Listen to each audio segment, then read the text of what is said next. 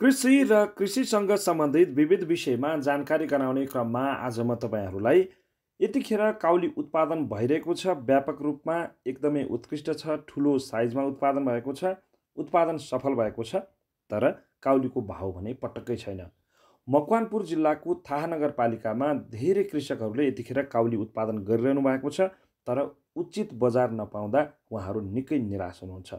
लागत नै नउठ्ने अर्थात् लगानी नै नउठ्ने अवस्था सृजना भइरहेको बेलामा धेरै कृषकहरू यतिखेर निराश भएका छन्। विगतका वर्षहरूमा यतिखेर यो समयमा प्रति केजी 30-40 रुपियाँमा बिक्री गरिरहेका कृषकहरूले यतिखेर भने प्रति केजी 10मा पनि बिन्ती गरेर बिक्री गर्नु परेको दुखेसो सुनाइरहनु भएको छ।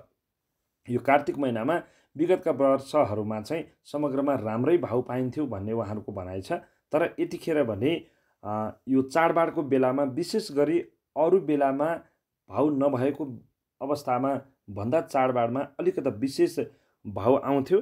तर यसपालि भने खासै भाउ त कुरै छाडौँ, लगानी पनि नउठ्ने भयो भनेर धेरै कृषकले यतिखेर दुःख मानिरहेको अवस्था छ।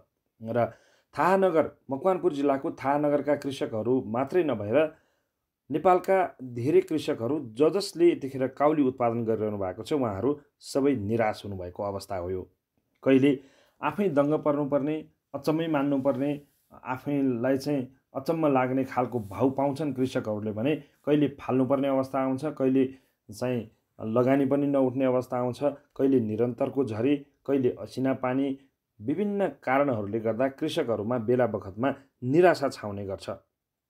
र सरकारले बुझ्नुपर्ने कुरा न्यूनतम मूल्य, न्यूनतम लगानी चाहिँ बेहोर्ने एउटा माहौल चाहिँ सरकारले तयार गर्ने हो भने कृषकहरू अझै उत्साहित भएर कृषिमा लाग्ने थिए।